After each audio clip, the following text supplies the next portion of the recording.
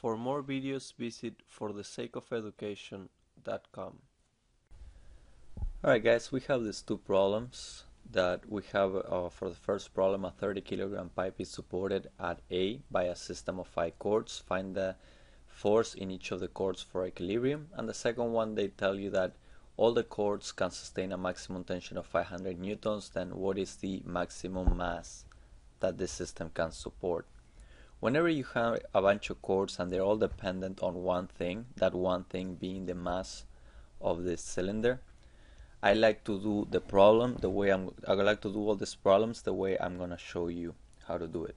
So the first thing you need to understand is that this has a weight, and that weight creates this tension right here, the tension AH. So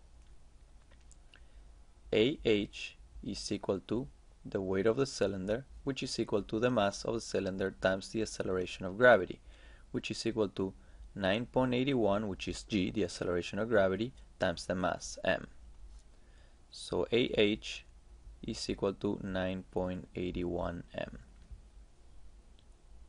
As you can see, I wrote AH as a value of m. I didn't really plug in the 30 kilogram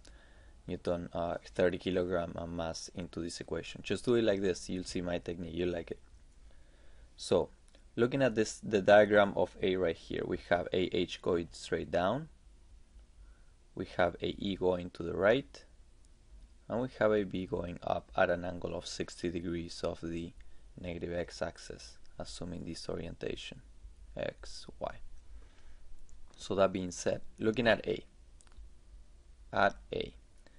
sum of the forces on the y is equal to 0 for equilibrium. So AB times the sine of 60 minus AH is equal to 0, which means that AB is equal to AH over the sine of 60. But we know AH to be 9.81 times the mass. So 9.81 divided by the sine of 60 gives you 11.32 m. So AB is equal to 11.32 times the mass. Also at A, we know that the sum of the forces in the x direction are equal to 0. Therefore, AB going to the left is negative AB times the cosine of 60 degrees plus AE is equal to 0. So AE is equal to AB cosine of 60 degrees. AE is equal to 5.66 times the mass. Now we have AB. We found it right here. Well, we have it's 11.32 times the mass. This is the force BD, and this is the force CB. So now I'm going to work with the free body diagram of B. So let me see if I have enough space. You know that at B, let's do it here, the sum of the forces in dy is equal to 0. So BD, which is going up, times 3 over 5 minus AB, which we already found, times the sine of 60 is equal to 0. So when you solve for BD, you basically got to bring that to the right side. Multiply AB, which is 11.32 times the sine of 60, multiply by 5, divide by 3, and you get the result for BD, and you get that BD is equal to 16.33 times the mass. We're putting everything in terms of the mass. Now at B also, you know that the sum of the forces in the x is equal to 0, so CB going to the left minus CB plus BD times 4 over 5, we just found BD, plus AB times the cosine of 60 is equal to 0, and we also found AB. So when you plug in 11.32 times the mass for AB and 16.33 times the mass for BD, and you solve for CB, you get that CB is equal to 18.73 times the mass. Perfect. Now we have all the forces in terms of the mass, and now we're gonna solve with this information, we're gonna solve these two problems in seconds. They're telling you for the first problem, determine the force in each chord. Well, simple.